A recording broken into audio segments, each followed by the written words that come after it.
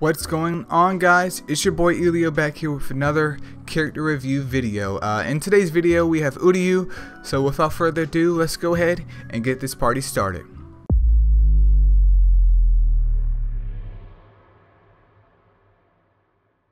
Alright, so right before we begin, Uryu is a Azure Dragon, so do keep that in mind, and we can see that his specialty is being an attacker type, and his rogue crit buff is his main selling point. So let's go over here and dive straight into his skills. Alright, so for his combo skill, Reishi Arrow, it deals damage to a single enemy, and the crit chance of this attack is increased by 20%. The skill damage is subpar. It's 10% lower than what I consider the base skill damage, so that's not really a big deal. The crit chance, 20% is a hefty amount, so it seems like crit might be the way to go for this guy depending on his other skills, but all in all it's just an okay skill, nothing great at all. But for his rage skill, Light Regen deals damage to a column of enemies, so that only hits 2 units maximum. Grants 10% crit chance bonus to all allies in the same column. When weapon is awakened, damage and crit chance increases greatly, and then once again skill damage is slightly subpar, which, I mean, it is what it is. He's a unit that we get very early on in the game. He can't be powerful like this when he'll get future reiterations that make him a lot better, but I mean, yeah, it's just not that great. I mean, the crit chance bonus is 10%, isn't bad at all, but yeah, it's just another rage skill, unfortunately. For his third skill slot, though, we have just attack increase, and then for his 4th star, which is his passive, the Sartorial Quincy. When he is alive, he increases the attack of allied females and his own crit chance by 15%. That's probably the best move or the best passive that he has. Not saying that I would use him on a team. I mean, I possibly would, at least for like the extreme challenge, just because number one, Uryu is just cheap and easy to raise. So, you know, getting him to 6 or 7 stars or whatever isn't a big deal at all. It's very easy. Not to mention his War Soul is very useful, and once again easy to build because he's so common. But overall his passive isn't that bad. But let's go over here to his War Souls next.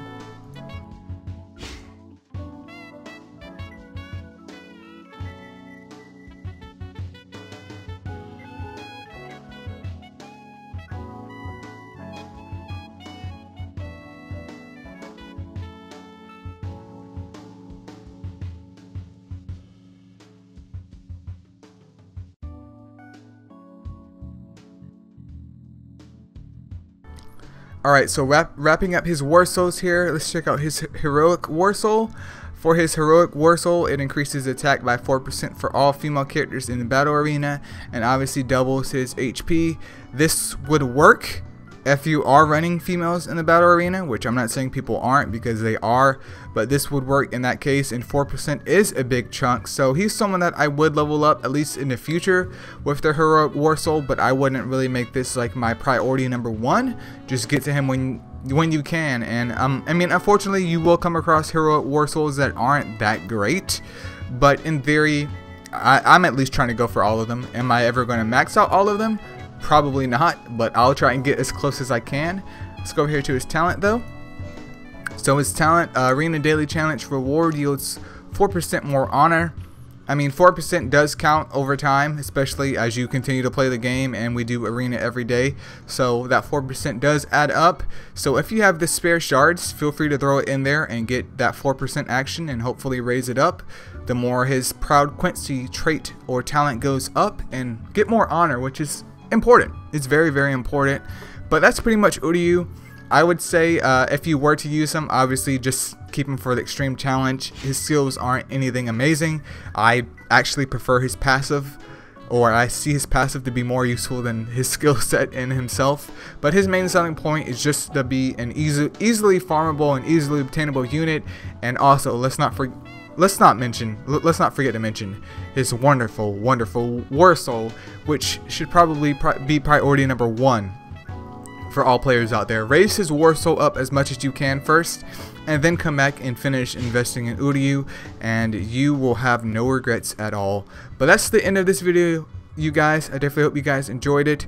If you guys want another character review done, for the next video, I implore you to leave a comment below. But if not, thank you so much for watching. I'll catch you guys in the next one. Peace.